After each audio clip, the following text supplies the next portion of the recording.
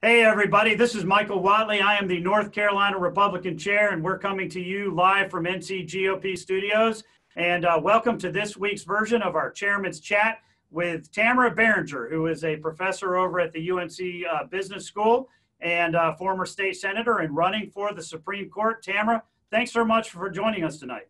It's my absolute pleasure. Thank you so much, Michael. Excellent. Why don't you tell everybody just a little bit about yourself and where you come from and why you're running for the Supreme Court? Well, I'm running for the Supreme Court because it's so critical this year. Well, it's always very important. I'm originally from Cleveland County, outside of Shelby. I'm a farm girl. My daddy was a farmer. I have lived for the last 25 or so years in Wake County. And I did represent Southern Wake County in the North Carolina General Assembly as a senator, where I served as chair of the Judiciary Committee. I've been an attorney for 35 years. During that time, for about 20 years, I practiced law representing families and businesses with business and tax matters, which makes me an unusual but very much needed candidate for the North Carolina Supreme Court. We need business expertise on the court as we rebuild our economy.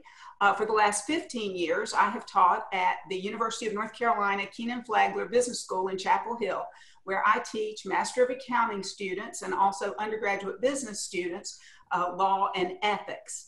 My husband and I were therapeutic foster parents with the Methodist Home for Children. And that's really why I aspire to public service, why I went into the Senate in the first place, because our foster care system, our children, our families in crisis need good leadership. And that's why I'm continuing to pursue public service. Excellent. Well, I'll tell you what, we've talked a lot on this series about the importance of the Supreme Court and the Court of Appeals in North Carolina, and the fact that we have, with a 6-1 Democratic, progressive, liberal majority on the court, we're seeing opinions that are just not resonant with North Carolina values. Talk a little bit about a decision that you made to run for the court and how you see returning that court back to a balanced court is going to mean a lot for North Carolina. Well, certainly all the decisions that the North Carolina Supreme Court make affect North Carolinians in their daily life. And so many people don't realize that. But I'm particularly motivated and inspired to be on the court for two specific reasons. One is that the business court, which we have one of the best business courts in the country, all business court decisions from the trial court appeal directly to the North Carolina Supreme Court. That would be complex business questions, tax questions, and frankly, we need expertise there, as I said, to rebuild our economy and continue a strong business climate for North Carolina that we had before the coronavirus pandemic.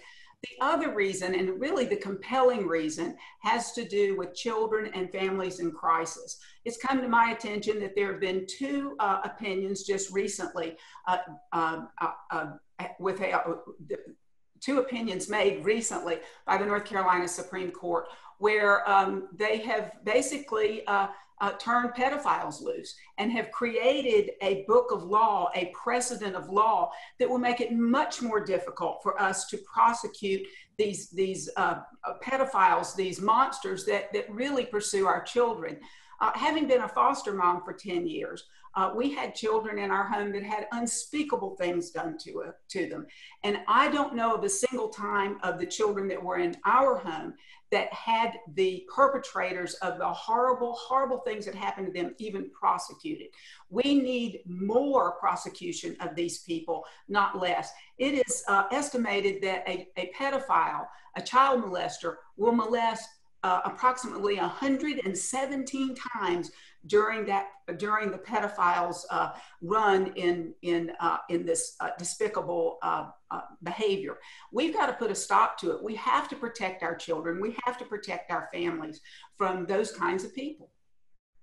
Yeah, and I tell you, when you think about where we stand with the court, where we stand with all of our election cycles, we're looking at a cycle where North Carolina is a top 4 state for President Trump.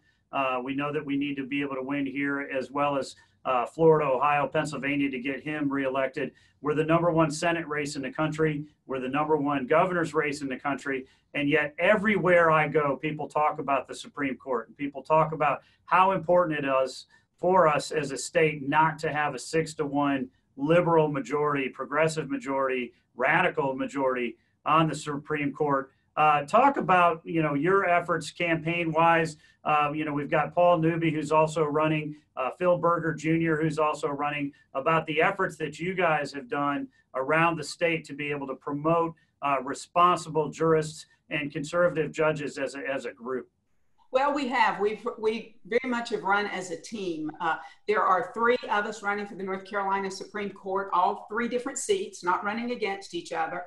And North Carolina is a very big state, and we can't be everywhere all the time. So we all carry the message that we need balance on the court. We need conservative, common sense judges who will apply the law as our representatives have created, and also protect and defend and apply the Constitution as it was written. There are also 5 very fine candidates for the North Carolina Court of Appeals, and they've done the same thing. They've carried our message, all 8 of us, all over the state. And I think that's one of the reasons you may be hearing so much about the courts, is that we really have worked so hard to make people understand just how important it is. Yeah, I think that the whole concept of running as a team is something we at NCGOP have strongly supported, and I know you guys have done a fantastic job kind of pushing that out there. And you talk about having a state so big as North Carolina. I always joke we've got 100 counties in 3 different time zones, but it really helps to have a number of the candidates that are out and about and able to kind of push the slate concept for it. So we're really glad that we're seeing that from your perspective. When we look at you as a candidate, you're pretty unique in that you're the only one that's running who's actually served in the legislature. Talk about, your experience as a state senator and how that translates into helping you understand the role of the courts and how you would be a better judge for it. It has really helped me to understand just how important the judges are, and also the importance of checks and balances. When I served in the North Carolina General Assembly, I represented about 250,000 people in Southwest Wake County. I was elected to be their representative, to go and speak to them about the law, or speak for them about the law, and create laws and draft laws and vote on laws or vote against laws, but to have their voice heard for the people, by the people, of the people. That's what my role was then for almost 7 years. The judge's role is not to do that. The judge's role is to apply the law as it was written, and even then only interpret it if there's a clear ambiguity. I saw firsthand the long hours that representatives debated and negotiated, and heard stakeholder comments and studied and did this all over months and months of time. And so we have to respect that. We are a democratic republic, and the republic part is the representative part. And I was so blessed to be a part of that, but I also now know and very well cherish the fact that judges should not intervene in that kind of legislating from the bench. They should not do that, and I have pledged that I will not. Excellent. I want to switch gears real quick. We talk about how big North Carolina is and all the travel that's involved with it. One of the things that has come up with every single candidate that we've talked to is how important their spouse has been in keeping them grounded and helping them understand, the true values that we're running for. As you're running all around the state, you've got a fantastic husband in Brent who has been with you through, your campaigns for Senate, while you're being a professor, and now obviously with you as a candidate. So I just have to ask, how did you manage to snag him and get him to ask you to marry him and talk about how great it is for you to have him to be able to use as a sounding board? Brent is absolutely a wonderful, wonderful husband. We've been married for 38 years. We didn't rush into anything. We dated for 5 years before that, and we actually met in the first week of undergraduate school. We practiced law together. We were law partners for much of that 20 plus years, 25 years that I practiced law. And we were foster parents together. And we have 3 adopted children from the foster care system. And so we have parented together as well.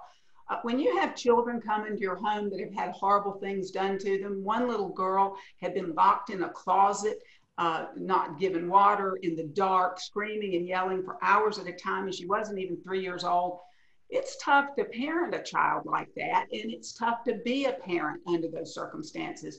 And so Brent and I really forged so much of our wonderful, wonderful relationship through those really tough and challenging times.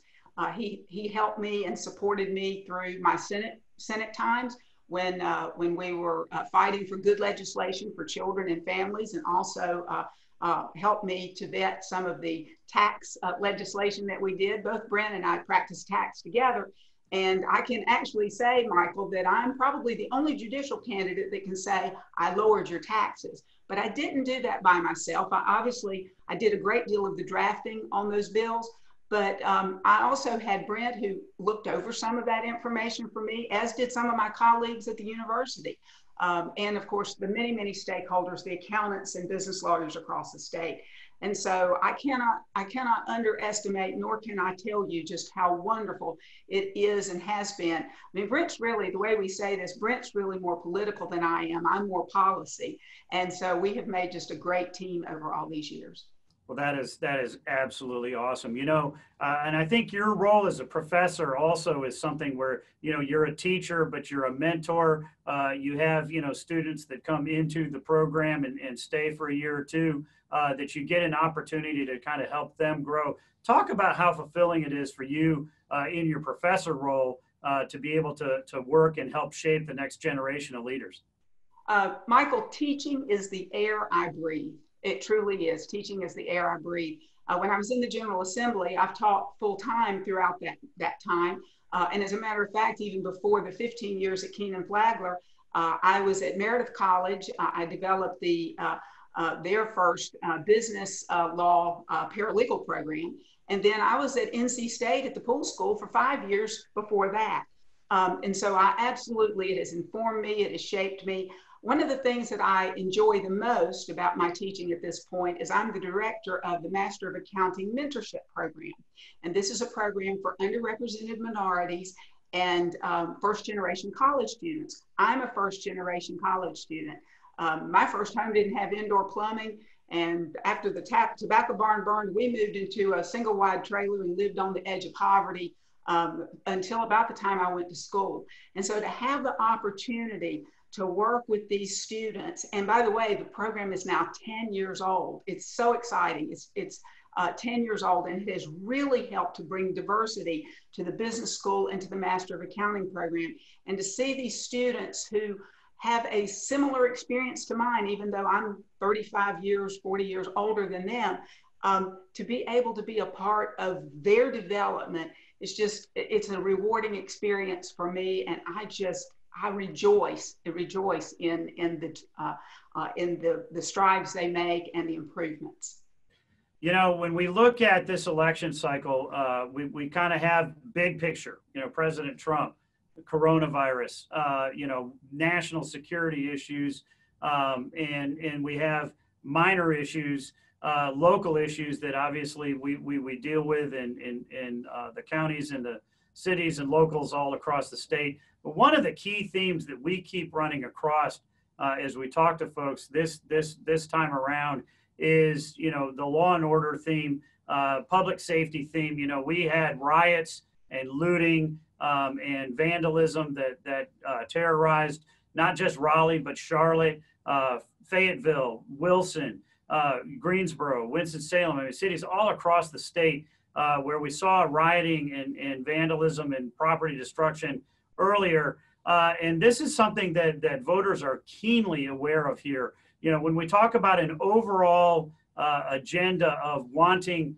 to see the rule of law enforced fairly in North Carolina, as well as the rest of the countries, you know, what does that bring to mind for you? And how do you see the Republicans as kind of really being the party that is going to support law and order and community safety?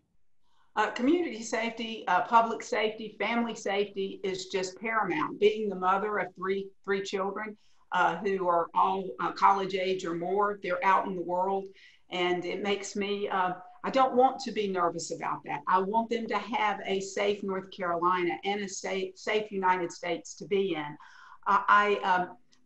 It also gets back to that whole business of safe families and children. Many people do not realize that that human trafficking and foster care are very interrelated. And without a strong law enforcement to shut down the human trafficking, our foster children are at great risk. Think about it, 70 to 80% of all domestically trafficked children are coming out of our foster care systems. If we don't have good law enforcement, those children are at even greater risk. And I want to make it clear, it's not the foster parents who are trafficking them. These are children who don't have stable families. These are children who often think they have no future. And when one of these pedophiles or one of these exploiters, these people that exploit children, come around and tell them they're beautiful and that they're going to love them and take good care of them, they fall for it. We need strong law enforcement, not only to protect our streets, which we absolutely do, but we also need strong law enforcement to shut down that human trafficking. There's so many things that law enforcement and the rule of law are so important for that we really don't see day to day. Yeah, you talk about Jim O'Neill and the work that he's done over in Forsyth County, which is one of the safest counties, in the state in terms of law enforcement there. And then the image that we can't get out of our heads of, in the midst of the rioting, in the midst of the looting, seeing Governor Cooper walk from one end of his compound, down to the other end of the compound with his fist raised in the air with the rioters and the looters, really kind of represents to us, some pretty important positions here in this election cycle. I agree. And as I said, it's not just the rioters and looters, although that is incredibly important and incredibly needs to be dealt with, but it pervades our entire society. Public safety, family safety, stability, to have loving, healthy, educated families. We have to have that. We have to have public safety, the rule of law. We have to have the law applied as it was written. All those things are so important to the stability and the future of our country. Yeah, and we talk about the judges, we can't forget that President Trump, when he was campaigning back in 2016, put out a list and said, this is the type of people that we would want to be federal jurists. And over the course of the last 4 years, he's appointed over 200 nominees that have gone through the Senate. And we got to thank Senator Tom Tillis for his great leadership on the committee in getting all of those nominees through. We've had two of them on the Supreme Court, Neil Gorsuch and Brett Kavanaugh, who've done such a fantastic job of shifting that court and making sure that we're going to have a conservative court for the next lifetime. But we also, on the circuit courts, have seen a number of those remade to where they've got, conservative majorities, including the Ninth Circuit, as well as all of the different district court judges that we've had. Talk a little bit about President Trump and his legacy of appointing these federal judges and what can be done over the next 4 years to really kind of cement that in when we return him for 4 more years. Well, what is so important for North Carolinians to understand, and when I've been out in the different counties, it's not understood. Most of our cases from North Carolina, almost none ever go to the United States Supreme Court. Our last stop for law is the North Carolina Supreme Court. So all of the kinds of things, for example, the pedophile cases I told you about, any of these kinds of cases, that's the end of it. That's the last say. And so I think what we need to do and what we have is a good model to have balance and to have a good conservative voice, not just in the federal courts, because the federal courts really aren't as I said, we don't, our North Carolina's court system is a system of itself. And so we need that same kind of common sense, constitutional, conservative judges. I also want to make sure people understand what the word conservative means. It doesn't mean the same thing as in a political realm of being conservative versus liberal. Conservative has a special meaning with the judges. It means that we're not going to legislate from the bench. We're going to stay in our lane. We're going to do what a judge is supposed to do, apply the law as it is written. Excellent. Well, we're going to have, as we mentioned already, 8 different judges between the Court of Appeals. We've got 5 great candidates who are running. And on the Supreme Court, we've got 3 of you with Phil Berger Jr. and Justice Newby and yourself who are running. But we're not running an 8-on-8 slate. These are actually individual races. So what can the viewers of the Chairman's Chat series, we've got them all across the state, what can they do to help Tamara Barringer? What do we need to be doing in order to make sure in your race that we're going to help get you to the winner's circle? Well, thank you for that question. A couple of things. Please go vote. Please go vote. It's estimated that there will be over over 5 million votes cast in North Carolina in this election. Over 5 million, probably 5 to 6 million. The margin of victory or defeat will be somewhere between 25,000 and 100,000 votes. That is slim, very, very slim. So please go out and vote. Share the information with your friends. Every vote is going to count. It always does, but it's really going to count this time. Also, the judges' election is at the bottom of the ballot, the back of the ballot. My understanding in Wake County, we're going to have a 3-page ballot. So you've got to go to the bottom of the 3rd page to even find us. In many counties, it's a matter of turning the ballot over. So when I talk to people, I tell people, turn the ballot over. The other thing that I've discovered in talking to people across North Carolina, they think that they can vote a straight ticket. There's no such thing as a straight ticket voting. You can vote for all of the Republicans, but you have to do it a race at a time. So please go find the judges' race, particularly go find Tamara Barringer's race and mark that. Also, these campaigns are very expensive. And so what I've told folks is that we don't have to have as much money as the Democrats, but we have to have enough to win. And I need enough to win. Small and large contributions are all welcome. The small contributions add up because we need a wide network as well as a deep network. And you can go to tamarabarringer.com, tamarabarringer.com, and it has information about me, a little more about my background, and also has an opportunity for you to either mail in a check or hit the donate button. Also, I'm beginning to get out. I do wear my mask when I go out, but I am beginning to go out. I'm going to be in the Asheville area on Tuesday with the Republican women. I'm a former or a past Republican Women Club's president. I'm going to be down east in Little Washington with the GOP chair there, Senator Bill Cook, in a couple of weeks. So if there's an opportunity either on Zoom or actually in my car, I'll come, I'll put my mask on and I'll come sit in some living rooms or in a GOP headquarters and talk to you folks. Excellent. Well, I got to say, I appreciate the work that you've been doing, the legwork that you've put into this race. Appreciate your service, obviously, in the state Senate and at the university. But, you know, your work with foster children and your support on those issues is something that is tremendously, tremendously important. I think you bring such an important voice to that. And I want to thank you for coming on the Chairman's Chat and talking to a little bit about your race and about the judicial races. And appreciate you coming and joining us. I'm so glad to do it. Thank you so much, Chair Whatley. Absolutely. And I also want to thank all of our viewers all across the state. We're very excited about this series and appreciate everybody tuning in. And I believe next week we're going to have Steve Troxler, our Commissioner for Agriculture, who's our Secretary for Agriculture, who's going to be joining us. And we look forward to seeing you then. Thank you so much and have a great night.